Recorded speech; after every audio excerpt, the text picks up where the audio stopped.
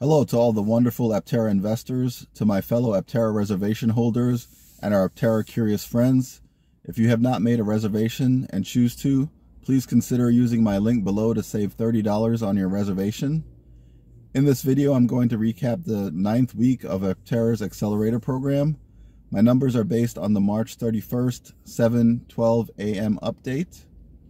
For those who are not familiar with what the Aptera program is, Aptera is hoping to raise at least $20 million to help them reach the $50 million they claim will allow them to start large-scale production. To be part of the program, you must be one of the first 2,000 people to invest a minimum of $10,000. Once all of the slots are filled, the program will be closed. As an accelerator, you will be among the first to receive your specially numbered vehicle and a few other perks. Aptera is also raising money through Republic at the same time as the Accelerator Program. Republic is an investment aggregator that allows anyone to invest like a qualified investor in startups, crypto, real estate, art, music, and more.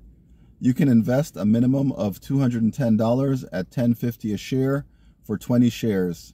Investments through Republic are still flowing steadily, with 15 new investors this last week for a total of 1,109 investors. They added $19,866, making the total investment received through Republic at $1,278,669. If you invest in Republic and are part of the Accelerator Program, they will both count towards your vehicle rank. I have added a link to the Aptera investment page below if you're interested. Now, 2 weeks after the removal of the deadline for the Accelerator Program, Week 9 still garnered a good number of added investment. Aptera has now raised over $12 million and has reached 61% of their goal. Week 9 investment has weakened as expected, bringing it just under $800,000 in the first week.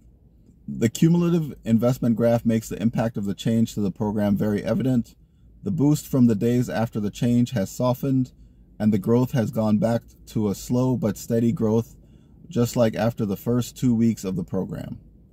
If we zoom in and take a look at how much money was invested each week, individually, you will see that week 9 was still strong.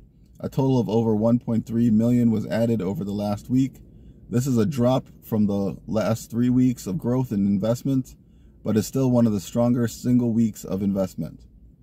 This bar graph shows the cumulative amount raised by each week of investors. Overall, this was the lowest amount of investments added by prior weeks. There was almost nothing added to the prior weeks except for weeks 1 and 8, and the lion's share of investment made by new investors in week 9. Looking at the amount raised each day shows the decline. Week 9 had one strong day on the 24th, but after that, the average dropped severely.